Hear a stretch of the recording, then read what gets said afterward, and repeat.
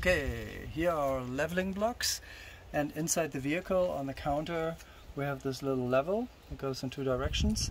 So you can see that the bubble right now is over towards my fingers. So if I lift this up a little bit over on this side, so that's the front of the vehicle, that means that the front of the vehicle is too low right now.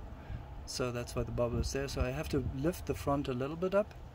And then also if you look at right and left, I can actually level it out by pointing the driver's side up a little. So the driver's side is a little low and the front is a little low. It's not too bad, but we can do a little bit better. So we'll show you how to level this out.